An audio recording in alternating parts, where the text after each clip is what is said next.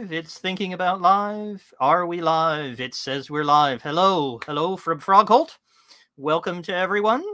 We'll let the folks filter in. We're starting on time. We've already got 5, it says, and I'm sure more will be joining us. As you join, you're here, by the way, if you're not sure where you are, you're on the Squirrel Squadron, and you're here for the event on testing on your customers. Don't test until it's live. If you wanted to be somewhere else, if you wanted to watch Minecraft, this isn't the place to be. So if you're here for the right thing, then I'm going to ask you to comment. This is interactive, or as much as I can manage with this streaming software. So please comment with who you are, because this doesn't always tell me whose people's names are. So give your name. Just first name is fine, but just tell me what to call you. And I want your worst bug story. So as people are arriving, I'm going to tell a terrible bug story, how awful the bug was. What's the worst bug you encountered? It could be you were the victim of the bug. You know, you were trying to book your flight and, you know, it got canceled at the last second because of a bug, wouldn't accept your surname or something like that. I've had people have that situation, believe me. It could be that you were the perpetrator of the bug. You wrote the software that caused the bug to happen. That would be interesting, too. What's the worst bug you've encountered?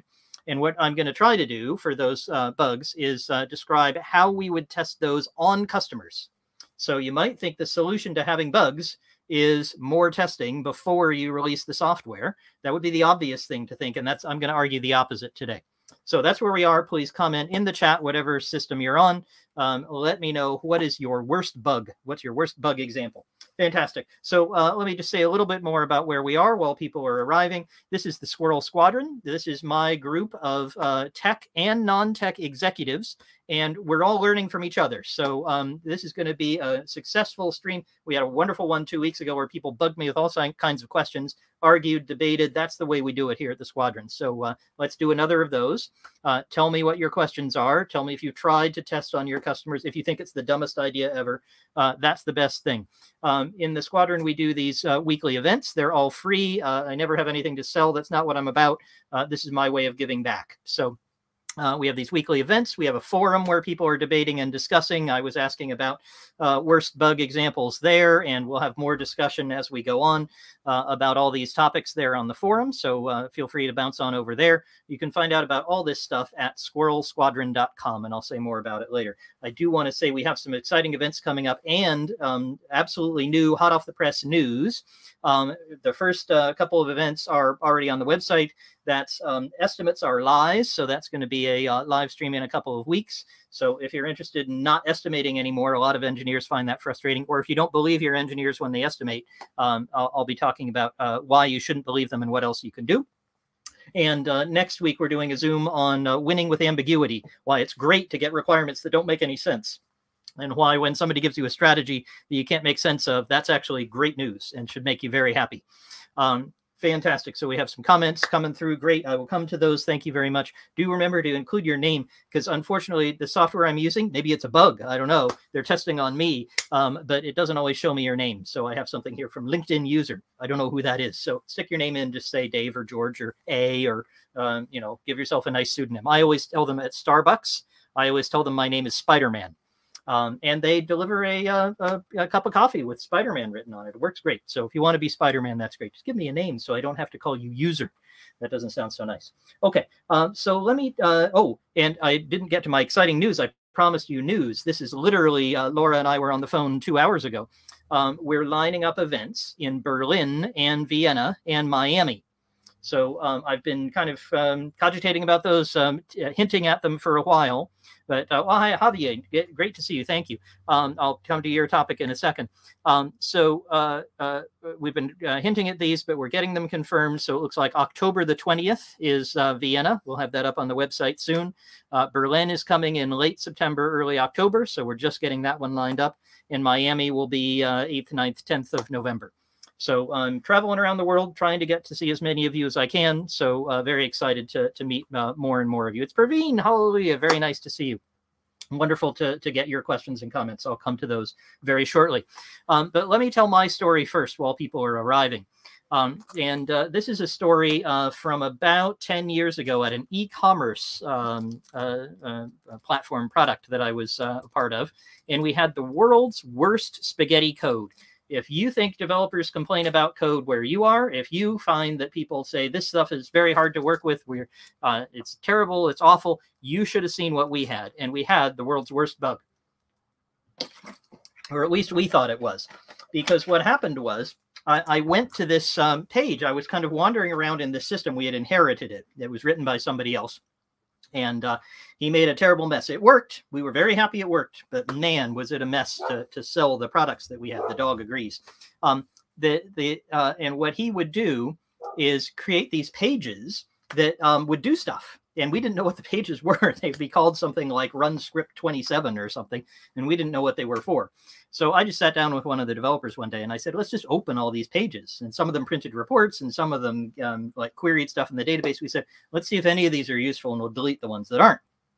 So we're running through and we're opening these different pages and we got to number 22 or something and it was blank. We looked at it and we said, this is weird. It's just a blank page. Well, it's not causing us any harm. It's just some extra page. If someone managed to type this URL, they'd get to this page. Who cares? So we went on to number 23 and we just kept going. And suddenly there was this kind of rumble from the customer service people. They were sitting right next to us. And there's kind of rumble and they said, yeah, what's happening? What's happening? And, that kind of buzz you get when something is happening. This kind of rumble, it got louder and louder. And eventually somebody started saying £1 Louis Vuitton handbags. And that made us very interested because we sold pre-owned, pre-loved Louis Vuitton handbags. If, as I didn't, you don't know what that is, that's an extremely high-end handbag. For some reason, it's worth thousands and thousands of pounds. And we were selling them for quite a lot of money, a lot less than you'd buy from the original seller. But these were ones that had been bought and had been resold, had been sold to us so that we could sell them as secondhand, like a used car, except it was a handbag. And somebody said they're being sold for £1. And we thought, first of all, this was a marketing ploy. And we thought, oh, this is some new sale they're going to do. And then they came over to us and they said, we've just sold 5 or 10 Louis Vuitton handbags for £1 and we didn't mean to. And that made my heart sink. And the CFO started marching over and I could hear his feet making the floor bounce because he was really worried that we were going to go bankrupt if we kept selling these. So we went and, of course, there was a connection between this blank page and suddenly selling things for £1. What happened was when the guy who wrote the system originally wrote it, we didn't sell anything for more than £1,000. And some of you who are engineers will your gears will be turning. You will have figured this out. What happened was he was building the script, but he didn't take into account there could be commas. So between the 1 and the 000 or the 2 and the 995 or whatever it was, there's a comma. And on the continent, of course, they put full stops. But whatever they do, there's a separator. He didn't take account of that. So his script, which ran when we opened this blank page, it actually did something we didn't know. What it did is went through the whole database and it updated all the prices. And it updated all these ones for £1,995 to £1. Very mysterious fact occurred, just complete coincidence. We were suddenly out of stock of Louis Vuitton handbags right then. And we didn't fulfill any of those orders. Wonder how that happened.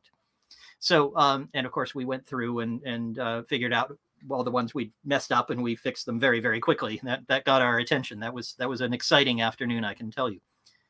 Here's the silver lining to that before I come to why it was great that happened. Yes, this was actually great news, but it was great news for a kind of funny reason, which I should tell you, tangent to our topic today.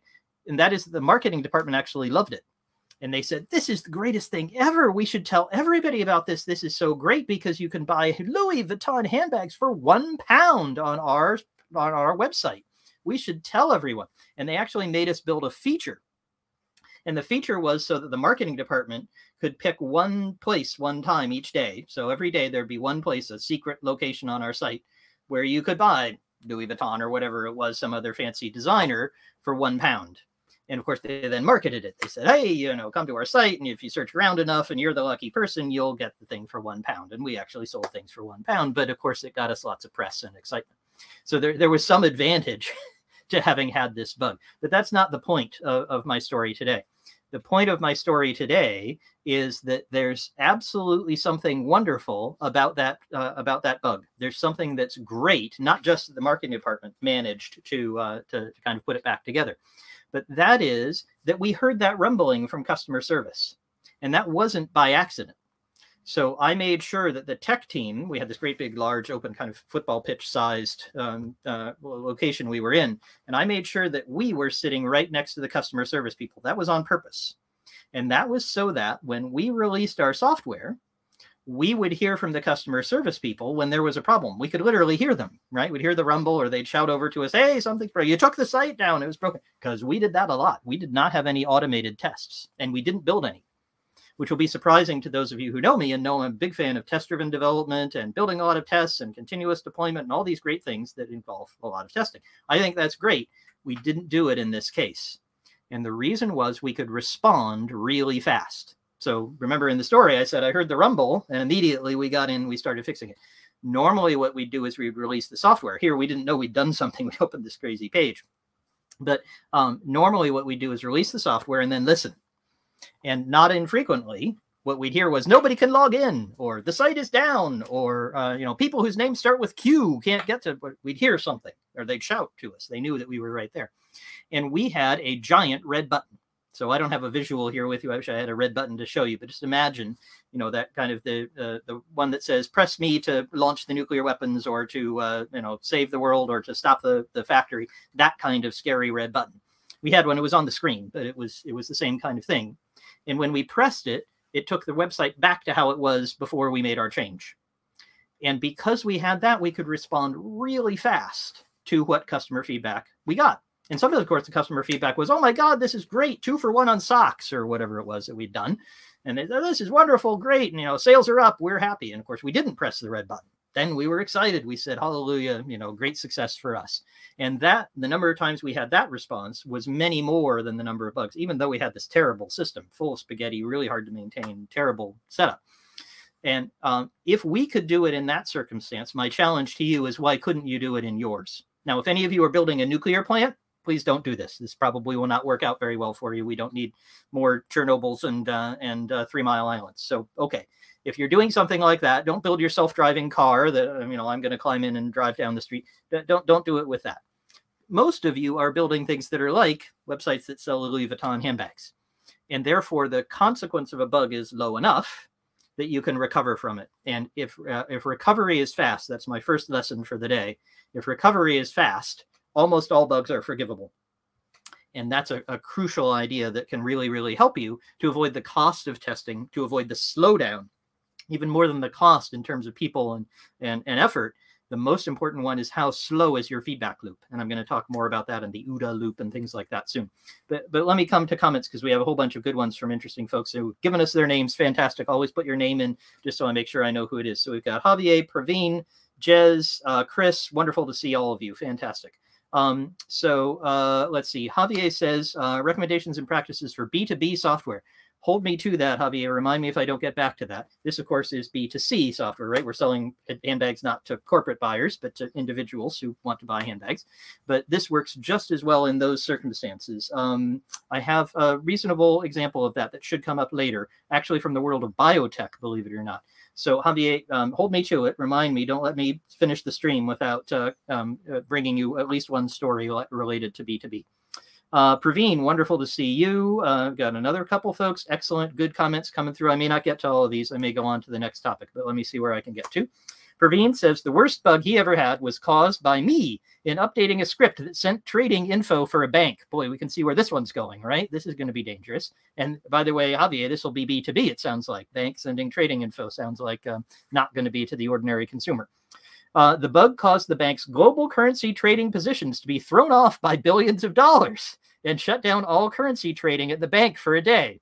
Okay, so Praveen's given us a perfect example of a high consequence bug, right? So this is a bug unlike, hey, we have the wrong price on the website and suddenly we're out of stock of those items, so we don't have to send them, right? There's a recovery that's pretty quick and relatively painless. To high consequence, bank is shut down for a day. That seems bad. Let's not shut down the bank for a day. However, there's still lots you can do to test on your customers. So, for example, in this case, let's see. So he's updating trading positions. So he's showing the current trading position, obviously showing the wrong ones. So the bank says, hey, wait, I don't know if we have, a whole lot of drachmas or not so many euros or something, so they can't trade. But what you could do in that case is to show the current version plus kind of the new version. For example, you could show them side by side. You could give people access to a section in which you say, well, don't actually trade from here. You could make it read only, but here's the current positions according to the new software, according to the new wonderful, fantastic user interface, whatever Praveen was trying to do in updating his script. Now that's more effort. I agree. And that might not be worth it in the bank's case. The bank might say, well, it's fine if we're slow in getting feedback. We don't care that much. It's not that important. Usually I find, however, that banks, especially currency traders, are interested in being really reactive to the market. And if there's some new market opportunity, they're really happy to see a read-only version that shows them what they will be getting, and they can give feedback on it. We did this once with a company that had one of these. If you've worked in banking, you'll know the kind of thing I mean. The Excel spreadsheet from hell, right? And you keep scrolling to the right, and you just go to the right, and you go to the right, you get to column XXQ, and you didn't know that Excel could go that far. It was one of those. And we found, of course, errors in cell, YY 297 that had been there for years and were causing them to report the wrong things. What we did for them actually was to create a completely fake version inside software, right? Not a Excel spreadsheet, but a completely fake version of the data they wanted to see. And we told them all these numbers are wrong. We've cut and pasted them. They're literally the number 12379.22 or whatever, or 17%. But we've just written these numbers here. And would this be right? As of yesterday, if it were on the screen, we showed it to them we interactively, and they said, and so this was a way of testing the software. Of course, the software wasn't running yet; it was just a blank. It was a static page with fixed information in it. And they said, "Oh yeah, this number's wrong, that number's wrong. Actually, these are right. These are really interesting. Where did you get these?" So we had a discussion, but we said, "Made them up. Don't worry." But then the next time we came back with corrected information, with one of the cells being actually filled from real information. And we said, so this one's real. The others are still fake, but this one is real. And is it meaningful? They said, oh, yeah, except it shouldn't be in that format. It shouldn't be this, and it should be that on Thursdays and whatever. They talked to us about that. And we kept filling in more and more of it. So that was a way of interactively showing them the information and getting very rapid feedback interactively from them about whether we had the right thing. Don't know if that would have helped Praveen in his case, but I just wanted to take, Praveen gave me a great, complex, difficult example there, and I still think that you could test that on customers done carefully. Praveen's example, update the script, take the bank down for a day. We don't want that result, but we sure would like that fast feedback loop, which is what I'm going to talk about next. Let me just take a quick look at what else is here. Well, loads of people. Boy, so many. Adina, you missed it. I'm going to be coming to Vienna probably 20th of October. So no, that'll be exciting for you. Jez has... he was there. Jez, that's Jez. Of course, he was there for this bug story. Fantastic. And he says that he thinks he was sitting next to me. That's very possible, Jez. I don't remember fully, but I'm really glad that you're here. So Jez has the same story as me, which is great. We've got Chris, we've got Simon, Jessica. Boy, it's wonderful to see all of you. I'm going to come back to you guys and go back through these, but I want to come to the next topic, which is actually not one I prepared, but I realize, having talked about it, this is crucial. If there was all interactive and you could raise your hands and things, I'd ask how many of you know how fighter jets work and what makes fighter jets really effective. So have a think about that. The answer comes from a guy, sorry, I didn't prepare his name. I think it was Boyd, but forgive me if I got it wrong. The key notion, I will put in a comment here and get up on the screen, is the OODA loop. So if you stick that in Google, you will find the OODA loop as the has a Wikipedia page and so on. But this OODA loop is the thing that this guy, I think it was Boyd, discovered was making U.S., I think it was the U.S. who was better. The U.S. fighter pilots beat the pilots in Soviet-made fighters. I believe it was Korean War, but I could be wrong. And what he discovered was that the American fighter jets had glass all the way around. So as you were flying your jet, I don't know much about flying jets, but I think it looks like this when you fly a jet, and you're flying the jet, and you want to look to see where the other bad guy is. And you want to look around, and you want to have as much information as possible. And so what they could do is they could look and they could say, oh, the other guy's down there, and immediately turn to that direction. whereas the Soviet folks didn't have as wide, the canopy was not as clear, so that if they wanted to see what was below them, they had to turn the plane, right? So you fighter jet, you can turn upside down, you can turn it all over, but you have to spend extra time in order to discover the other guy has gone below me. Now I need to go down. Oh, wait a minute. Now he's behind me. I have to turn around. There's all kinds of action you have to take rather than just turning your head, right? Which is what the Americans could do. And that was why they had an advantage. Forgive me if I'm messing up the details of the story. It could be Chinese rather than Russian. I don't remember in detail. But the point is you want to get around this loop. And that is, let's see if I can remember it. Observe, orient, decide, act. And so you think of that as a loop going around. Here I am screen sharing, right? So this is enough. I'm sure that you guys can follow. But the key thing was, in this case, was that they could observe faster. And if you could observe more quickly, then that meant you could get oriented. Ah, okay, I've got a fighter down there and a fighter over there. Wait a minute, I need to take, evasive plan delta or whatever it is you do in that case, because you have the information that there are two things there. That's the orient part. Decide, okay, I'm going to apply this action, I'm going to do this thing, and then actually do it, steer the plane in whatever direction. And then, of course, you want to start again. Oh, now I've moved over here, I've discovered a third airplane, I now need to do this other thing, and you can continue around that loop. Now, the point of this is that we should all be trying to get around these loops as fast as humanly possible. That's the thing to be optimizing. How fast am I getting around my OODA loop? Now, of course, you may not need to observe fighter planes in your world. I suspect you probably don't. But let me see if I can get rid of this. There we go. You probably don't need to observe fighter planes, but you may need to observe market conditions, customer feedback, customer actions. Do customers buy more when I offer them a 2-for-1? Do they buy less? Are they confused by the offer? Do I want to do something else? That was the kind of question Jez and I were often trying to answer together at that website that I mentioned before. In your world, if it's B2B, I'll do Javier's example. It might be that you're trying to figure out whether your partners can fulfill certain contracts, right? Can they take certain types of orders? Can you offer certain kinds of things in your market? And the best way to find out, I mean, you could phone them up and ask them, but that's kind of like having only part of the canopy, right? Because you have to actually find them, pick up the phone, they have to actually answer. Maybe you have to send them an email, then you actually find them. You say, can you fulfill this? And they go look in the warehouse and you, man, that's a mess. Wouldn't it be better if, like the fighter jet pilots who had the canopy they could see all around, if you could just say, hey, this is on the market. Does anybody want to buy it? That makes them then have the problem of figuring out, can I meet this? Is this something that I want to buy? Is this a price I'm interested in? And you get much more rapid feedback. And therefore, you can say, oh, well, that price doesn't work. Let me try this. Oh, well, it doesn't work to offer it at this. Maybe I can offer it at that. That would be an example of a B2B application of the same idea, where you want to get around that OODA loop as quickly as you can. Another concept I've often talked about here, and go back to some of the recordings on the forum if you're interested in examples. I think we did a whole session on this. The notion is cycle time. Right? How fast can I get around my cycle from the time when I want to try something to the time when I get an answer? So we did a whole live stream, if I remember right, on that one.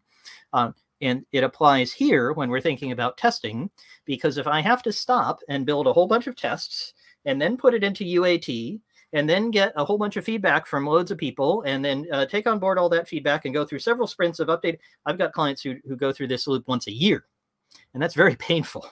Right? And that means that compared to their competitors, compared to what their users expect, they're glacial, right? And they are just not getting the kinds of response speed in the market, opportunity seizing that they would like to have. So the reason why you might want to consider some of the options we're going to talk about in a minute for abandoning tests, not having tests up front, but instead having them in live on your customers, is mainly that you want to get around this OODA loop faster, and therefore you're ahead of the competition. Okay, I'm going to come to some of these questions and see if I can deal with those before I go on to sort of the next bit here. How do you do this? What does it look like? And I have some more good stories about that. So we've got Chris, and Chris, he said where he's from, Buffalo Grid. He's busy installing tools and software and hardware in distant villages in the developing world. So, boy, you've got some very complicated users and some complicated situations. What's Chris got to say? Previous job, so before Buffalo Grid, debug logging got left on, production deployment, tried to send a lot of data to a third-party log indexing service. They agreed to treat it as an honest mistake and not bankrupt us with a bill. Fantastic. So I'd claim that there, what you could do is set things up in the same way as where I had my teams sit, and Jez remembers this, we would sit right next to the customer service people. We designed it that way. You remember, so we'd hear them quickly when there was a problem and we could respond. In the same way, Chris could say, well, look, we want to be really fast with all of our partners. And so we're going to agree with them ahead of time that they will have usage limits, that they will have forgiveness clauses in their contracts. You know, he could get in front of this kind of problem. So then that would allow him not to have to test all the logging and make sure that it wasn't overwhelming someone else's system, but they actually have a rate limit in place to protect him against it. I don't know if that would be important in Jez's situation, but that would be the kind of thing that you could do. Fantastic. I just said Jez. I meant Chris. Apologies. Getting my people. It's too many of you. You know, it's hard to keep track of all of you. All right. Fantastic. We have a different Chris. Back in my days with a consumer lender, so back to B2C, we had poorly performing surname search functionality in a homebrew CRM. So I guess he's tracking the people who are getting lending, and he couldn't find Mr. Smith, something like that. Wouldn't find people. It would crash when you put in certain wildcard searches. All names containing the letter E. I'm not sure why you would search for all names containing the letter E. That's another question. But call center agents used to exploit this bug to get a longer lunch break when the system crashed. See, I'd claim that was a bug with a minimal impact. Now, obviously, if people are taking longer lunches, that's not so good. But you can detect that. The good thing about that is you can detect it pretty quickly. The system crashed again. Here we go. I wouldn't necessarily fix that bug. Maybe I would. Maybe if it's causing enough trouble for the call center, I might. But I might also say this is a good way to catch people doing stuff they oughtn't. Right? Somebody who would do that is really up to something. So if this is happening, there's something it tells you. So this might be an example of kind of a friendly bug. I don't know if Chris sees it that way. I don't know how you actually handled it. But again, if you can measure the impact of the bug and the prospective bug, you know, in the other Chris's case, whereas the log file, you can say, well, we might get a big bill. Maybe you don't care. Maybe you're VC funded. The big bill isn't that big a deal. You can agree it with the vendors ahead of time. Maybe there's something you can do to get in front of it. In this case, with the call center, maybe the bug actually tells you something. So it might actually be helpful. If the impact is low, you can apply these tools. So let me talk about the kinds of tools you can apply here. So this is the kind of thing you can do that's different from just kind of the standard, safe, careful things that you might do if you were building that nuclear plant, where you have a UAT and you have a beta test period and you have a soaking in period and you have canary cert. There's a whole bunch of things you can do to be super safe. I'm saying consider not doing any of that stuff. What would you do instead? Well, the first thing is to make it really easy to detect when a problem happens. And we've had a couple examples just now. You know, make sure you have crash logging that tells Chris when his customer service agents are trying to get a longer lunch break. I've got the customer service people in a different case sitting near me so they can shout when the site is down. So early detection is important. Just to give you an example of the sort of thing you can do, Etsy, the people who sell the handmade goods, you can buy little crocheted sheep and things. Those guys apparently have something that runs every hour that buys an actual product on the site. It goes to a randomly selected seller. It buys a randomly selected crocheted sheep and buys it and actually gives their address and goes through the whole process. It has a credit card attached to it. They spend real money on it. The people actually get it, and they fill a room. You could go see it at their office, apparently. Fill a room with all these wonderful things they bought once an hour completely at random, and then they give them away to charity, right? But the advantage is that they can really rapidly detect if there's any kind of problem. It's at most an hour between when, you know, you can't buy things whose names start with Q and the time when that thing starts to try to buy a queen's tiara or something, whatever it is it's getting, and goes beep, suddenly can't buy it, something has gone wrong. So early detection can often solve a lot of your problems. The other tools are all about making sure that you can compare the current state to the old state, right? So you've set something up, you're trying a new thing. How can you make sure you have a control for your experiment? And so the most common one of those that probably most people have heard of is an A/B test. And that's where you release the A, and 10% of your users see the A, the new thing that you're trying, and 90% of your users see the B, see the old site. You've probably all encountered this. You know, you might go to Facebook and you see one way of showing whatever Facebook shows you. Haven't been there in a while. You know, they're showing you the latest feed and the adverts for I don't know, metaverse, whatever they're doing these days. And somebody else sees it differently. They're seeing it more a different font. They're seeing a different page. They're seeing it laid out differently, different content. And you say, well, how did that happen? Well, you got lucky. You know, you got the new experience and they got the old one, or the other way around. That's an A/B test. And those are pretty standard. There are lots of those around. You can do them pretty easily. But there's a lot more you can do. For example, there's a technique called feature flags or dark launching. And there's even a product called Launch Darkly, but you don't have to use that.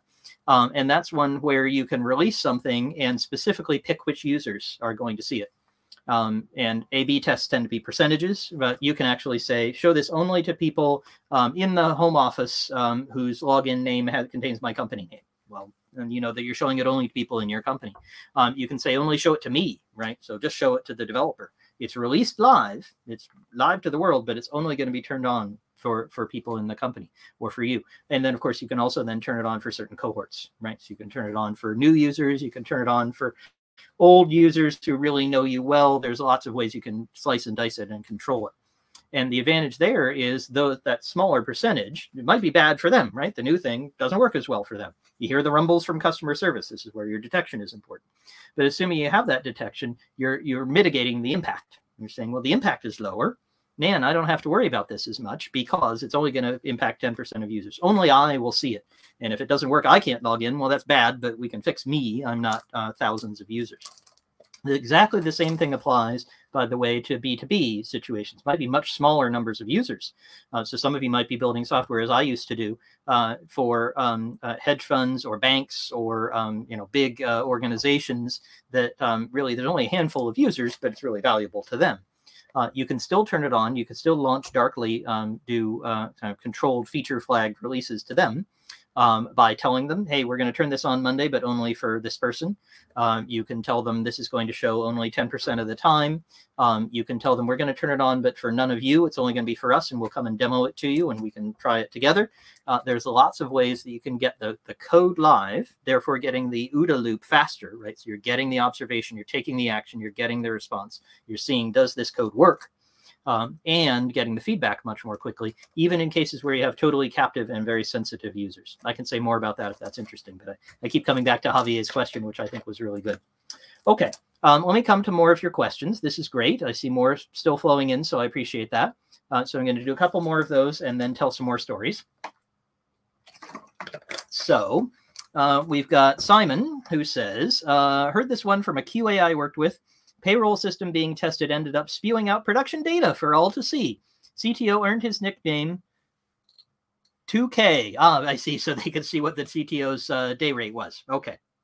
So I'd claim also that this is a relatively low impact bug. Now, it may be that in your case, it really put off the CTO. If your CTO quits, that could be bad. But this is internal, right? So this is not affecting your users. This is affecting people within the company. But maybe actually, maybe I'm misunderstanding it. Maybe this is a payroll system provided by somebody else. That would be pretty bad. This is an impact you don't want. Sorry, if this is a third-party payroll system, yes, you would not want it publishing the salaries to everyone. That's usually a big no-no. GDPR, everything else is violated. So I would look for ways to launch darkly there, but with much more protections. And we'll talk more about some of those if you want to.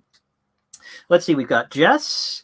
Engineering manager for a team released software to manage a bulk salary increase for our largest client, increasing 20,000. Hey, this sounds great. Make everybody really happy. Small issue, localization problems means the dots and the commas got switched around. So actually, instead of increasing from 20K to 30K, I assume that you increased from 20K to 30. Right, so that would be not quite so good. My salary were 30 pounds a year instead of 20,000. I might be quite sad. Yeah, rather than getting the 50% increase I was expecting. So that sounds actually very similar to the one Jez and I had. So the story that I started with, Jez. So thank you for that. And again, in this case, it seems to me that you could definitely limit the impact of that. First of all, it's undoable. I'm sure that you didn't actually allow the people to receive checks for 30 pounds or 30K when they shouldn't get it or whatever. So there was some sort of leavening in the process. There was some way it was decoupled, that your process of software didn't result in people actually getting the money. And if it did, it would be good to create that decoupling so that you might notify people and be embarrassing, but it wouldn't cause them to actually receive money. And also, this sounds like it was internal. So agree, this is not so good. We'd like to avoid this, but it's the sort of thing it sounds like you could correct quickly. So if you set up the plan for it, you're actually getting very rapid feedback. Hey, this didn't work. We didn't take account of commas and full stops. Sounds important. Adina says, hi from Vienna. Looks like I'm going to get to come see you soon, which is great. D, I'm not sure who D is. I just get the initials. Worked on a taxi scheduling system. Code was supposed to schedule a pickup every day at the same time for 2 years. Wow, what a good deal. But it scheduled them all on the same day. So 500 taxis went to a rural location all at 1 a.m.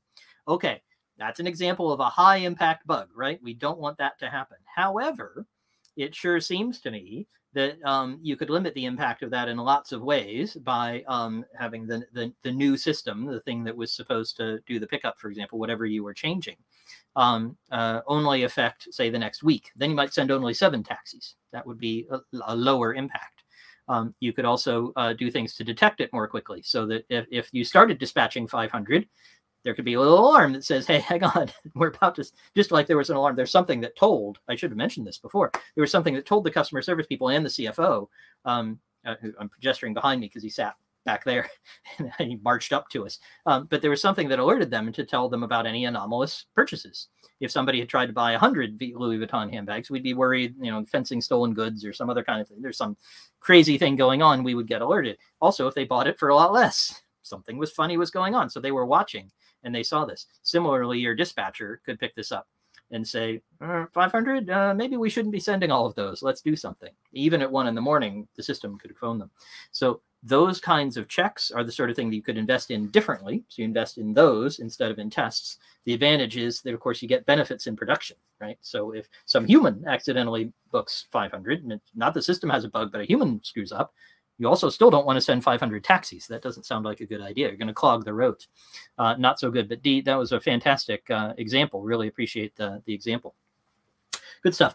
So let me move on to a couple more stories just to kind of inspire you. And then please fire in more questions. So far we have great examples, not so many questions. So where can I answer for you? I'm going to tell all these stories and say, go forth, get your OODA loop up, release things to production, try them out and get feedback. And here's some methods. But I'd love more questions. Challenge me more. Argue with me if you think I'm not right. But let me tell at least one more story. And that's about a company that you might think was in the nuclear plant category. And this company built something that was kind of almost a medical device. I found out in the process of looking into this and helping them improve that it was kind of just about as close to a medical device as you could be without being legally obligated to be, like a pacemaker in your heart. It was that kind of thing that had very serious consequences if this thing went wrong. And I got that really hammered home to me one day when I was saying, oh, yes, what we can do is speed ourselves up. In the biotech world, I often talk about we should release new code every day. These guys were releasing every 6 months, and that was cutting edge. Right? This was really new and exciting, and like every 6 months was pretty good. Salespeople were tearing their hair out, right? It's the worst thing ever for them.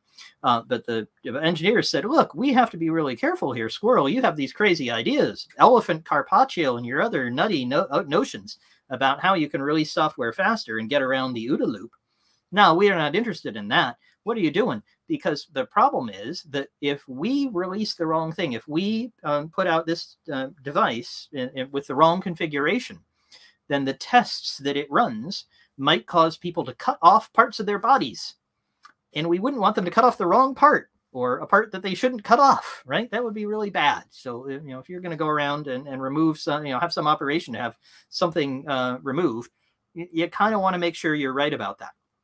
And that really got my attention. I said, boy, I don't want to be part of that. I'd be sad if I had to talk to a user of this software who had been misled, right? That is a classic definition of a very high impact bug.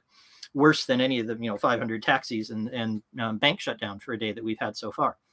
So I said, boy, I better find out about this. So I went to see the appropriate people, and those people were in the compliance department. And their job was to make sure we didn't do anything stupid that caused people to cut off parts of their bodies or get the wrong results or panic or some other horrible thing if we gave them the wrong results from the test we were running. And what I found was a very interesting thing. The compliance people said, first of all, we think we're doing the right kind of thing and we could go faster. We just need to document really carefully. So we need to be able to prove we've done all the things we said we would, that we've done all the kinds of internal checks we need to, but we are not the bottleneck. That's what these guys were telling me. The engineers thought, can't get it past compliance, have to spend months testing everything. Compliance said, actually, you don't have to. And I said, but wait, what about cutting parts of people's bodies off? What, isn't this a problem? And what the compliance people said was, well, actually, the way it's really used in the real world is there's a gold standard device, and that's really tested in a very different way. That is like the nuclear plant.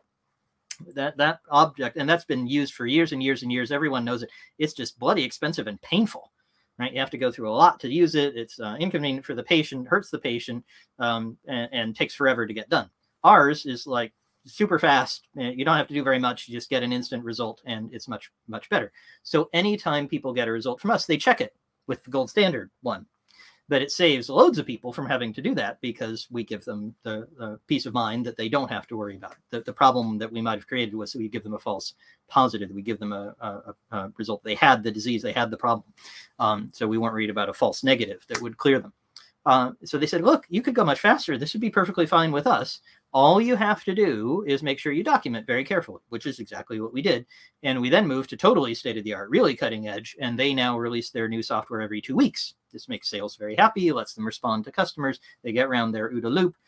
And yes, they have bugs. Yes, there are problems. And they correct them very quickly because, of course, it's only 2 weeks until the next release. In their world, that's incredibly fast, right? So hospitals and people who are using their medical device are just ecstatic about how quick it is. And they know that if there was ever a problem, they'd be using that gold standard device. So that's an example of having some mitigation factor in place, not unlike some of the examples we've just talked about, where not only can you have detection in place, but you have some form of mitigation. An A/B test was one, launching with a feature flag is one to reduce the impact, so smaller number of people. Here's a case where you can mitigate by having another check, another activity, something else that then keeps you safe. And if it did go wrong here, at least you also have something over there. So that's another method. And if they can apply it in biotech, I really think you guys can, because most of you are not in anything that is that consequential. Right. Simon asked a question. Fantastic. I want to answer Simon's question. Hi, Simon, by the way. Good to see you. What if we have a monthly release cadence? I know. Yes, Simon. Why not every day? I have a bet on my website. I'll just go into this in case Simon wants to win a beer from me. I have a bet on my website that I can take any feature, anything that you might like to build that you think is really hard and that you think you can't do in little pieces, each of which goes out, each of which is tested on customers, each of which gives you feedback. So you can get around your OODA loop every day. Now, in the biotech case, there were really good reasons not to do that. Every 2 weeks was pretty good for them. But I claim on my website that I can take anything you give me and tell you how you could do it every day if you chose to. So Simon, if you want to take me up on that, if anybody else wants to, just write to me. Go to DouglasSquirrel.com. You'll find the bet. If you can't find it, just write to me and tell me your hardest case. I would love to tell you why you're wrong, or tell you why at least I think you could release that every day. The prize is a beer if you can really stump me. No one has ever stumped me. So you could be the first one. All right, sorry, let me get to Simon's question. Sorry, I just got distracted. The lead time in fixing a bug our customer has found could be a deal breaker. Yeah, that's because you're releasing every month. That's the problem. What we ought to be doing is mitigating the impact. So the way to mitigate the impact, first, most obvious one, is release much more frequently. Now, your customer might find that painful. I have the feeling you might be in B2B. I'm not sure of this, Simon. But, and I hope I'm giving Javier enough examples of B2B. But your customer might, not might not, but they might say, all right, fine. We'll let you send a certain part of this set of requests, maybe the less urgent ones or the less dangerous ones. Those can go over here to a part of your service that is updated more frequently. Or they might say, okay, fine, we'll let you update more frequently when it's urgent, right? We'll give you permission for that. Simon says, yep. Okay, I assume it means he's in the B2B world. So he's dealing with a customer who might be a gatekeeper for him, saying, no, you can't release that quickly. But the customer may be more willing to consider something different than you think they are. So that's one option. I would certainly be exploring with that customer. Wouldn't you like us to get around this OODA loop faster? Wouldn't you like to get the new features quicker? Wouldn't you like to be able to see them, comment on them, and deal with them in a safe way? And that's the mitigation piece. So if anything's coming through here, I hope that what I'm emphasizing is you should have detection and mitigation. And Simon, I'm confident that you're skilled enough that you can do the detection well. You might need to discuss with your customer and design with them, jointly design the mitigation side. What kind of mitigations could you do? What if they absolutely anticipate a possible question from Simon or someone else? What if that customer just is recalcitrant? They just say, absolutely not, no way, you're never releasing more than once a month to us. In fact, we'd prefer you did it once a quarter. You should slow down. We want you to do it less often. One thing you could do is introduce that customer to me, because I will go tell them why their strategy is has head inserted in hindquarters. So there's something really wrong with that customer. But assuming you can't make that change, you can't get me in there quickly enough to tell them they've done something wrong. What could you do there? You still could do the kind of thing that I was describing before with the customer who had the very long spreadsheet, right? I said they were going to Excel, they had column XXYQ, we tried to replace it. And we took things to them individually and we showed them to them. So that was a completely safe environment. They weren't actually trading using our software yet, but we could show them the software running live, and we could gradually replace faked data with real data, and they could gradually say this is better. In fact, what they did is they tore it out of our hands at one point. And they said, man, this is so great. We want this. All right, how do we sign on? What was that URL? And they were looking in the browser and figuring out where to go. And we were saying, wait, some of these numbers are still fake. They said, we don't care. We want to use it. It's so much better than what we've got. So you could try that sort of thing if your customers absolutely recalcitrant, that you have supervised testing, that you have supervised feedback from users. Not as good, harder to do, more investment, but still possible. Simon, I hope that was helpful. Feel free to ask again if I haven't covered everything there. One more appeal for more questions. I would love to hear more from any of you. This is great. You guys have wonderful examples. I've had a lot of fun with these, but I'd love more examples, more argument, more challenging situations. Let me give you my final story. Today's been a story day, which I'm having fun with. And if I'm having fun, that's all that matters, really. The story I want to tell you is about a customer of mine. You probably could figure out who they are, but I don't think it's too secret. They deal with houses. So they were helping people with the sale of their houses. And so one of the things they had to do, and this is pre-pandemic, by the way, I don't know how people sell houses today, but it was kind of the idea of a video tour was really quite new. That wasn't something people had really thought about very much yet. And so they were having people who were essentially estate agents who worked for them, who had, rings and rings of keys, and would go and pick the right one and drive over to number 12 Maple Court or whatever, and unlock the door and let people walk around and look at the house the way you do when you buy a house. And this was very expensive. And they said, man, this is killing us. We really want to do something better. But the investment in creating video tours, which is something they thought might help them with this cost, seemed really high. So they said, man, we're not sure how we want to get feedback on this. We're kind of stuck. And I've been beating it into them that they could get much more rapid feedback from their customers. They didn't have to test as thoroughly. They didn't have to go through quite as much effort. And they took it to the nth degree. So what they did, without telling me, I was just excited when they told me the story after, is they got a list of all the people who were booked for a set of tours. So all the people who were going to have tours in the next few days. They got that list, and they got a list of all their mobile numbers, and they texted them all a text. And the text said this: would you like to try a video tour before you go see 123 Maple Court or wherever it was? If you would, click here. And so they measured how many people clicked the button. That all seems pretty normal. What's different about that, Squirrel? When you hit the button, nothing happened. So they had not built the page that the button led to. In fact, it was a 404 for those of you who know the web code for this page does not exist. So you clicked it, you got an error. And they did that on purpose. But what they did have was something that detected when people tapped the button. So there was enough of a response that they could say, yeah, people clicked this. And they found 80% of the people clicked. They said, aha, people would like video tours. Now you might then, so the detection there was very clear. They could detect people want video tours. They had that covered. The mitigation was very creative, I thought. What they did is they gave the customer service people a script. And these customer service people had to phone anyway to say, your tour is at this time and your person is Douglas and they're going to come at 4 o'clock and so on. Make sure you go there. Don't be late. And they were phoning anyway. So they had a little script and they said, hey, by the way, did you try the video tour? And Mr. Jones, or whoever it was, would say, well, yeah, I did, but it didn't work. And they said, oh, we're so sorry. Yeah, it wasn't working on Thursday. It wasn't working on Thursday. It wasn't working any day. They hadn't built it. But in fact, what they got there was a way to mitigate the impact. And they said, oh, we're so sorry, but you're going to see the place anyway. And we'll see you on Saturday, you know, looking forward to it. Nobody was, noses were put out of joint. No users were impacted massively. Nobody had to shut down the bank or, you know, melt down the nuclear plant. But the result was they learned very quickly, got around the OODA loop nearly instantly at the cost of a little script that sent a bunch of text messages and so a little training for the customer service people. And they then built video tours, which were very successful. So the point of this story is there are lots of ways to find mitigation. And if you're creative enough, you can almost always find something that will allow you to really minimize the testing you do beforehand and to get a lot of information and mitigate once you're live. Javier is there. He says, maybe I'm late with this question. I thought it was coming. What happens after going live and how do you view tests to decrease feedback lead time as part of continuous integration? Okay. Yeah, I've talked a lot about kind of the product side of how you might do this. I think Javier is asking about kind of the engineering side. What happens after you go live? Well, what happens is you turn on your detection mechanism. In the case of these folks with the house tours, they looked at the number of people who were clicking on the button. They expected them all to get errors, right? So that's kind of an extreme case.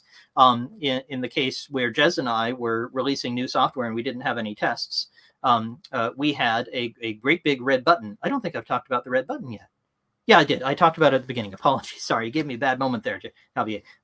We had the great big red button, and we would push it as soon as we heard from customer service. That was our detection mechanism. So what happens after you go live is you go live fearlessly, and you say, okay, I'm going to watch my detection mechanism. How do you view tests to decrease feedback lead time as part of CI? You don't.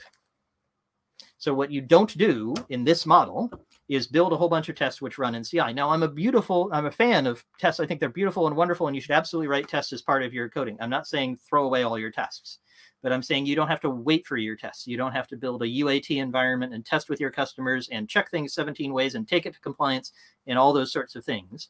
The stories that I've told and the examples that we've talked about are all about how you can short circuit that.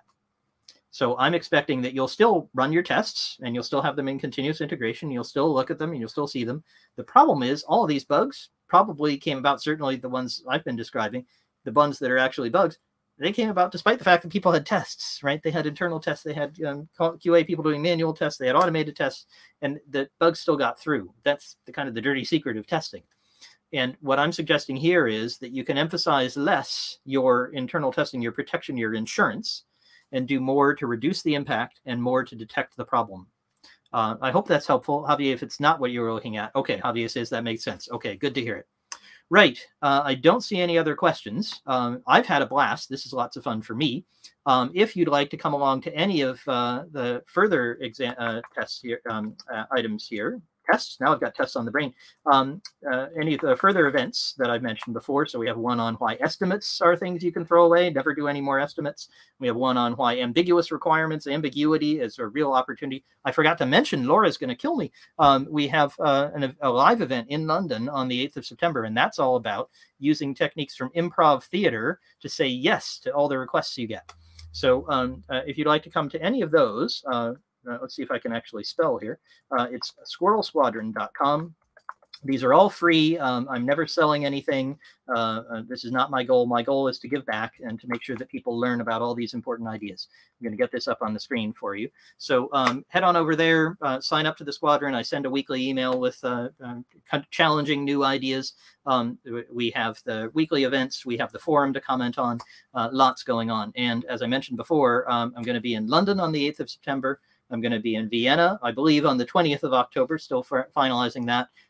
Berlin in late September, and Miami in early November. So come see me in person as well, which I'd certainly be excited to do. Okay, thank you, everybody. This has been a blast. Really enjoyed your stories and your questions. Please bring more, as always, and I'll see you at the next event. Have a wonderful day.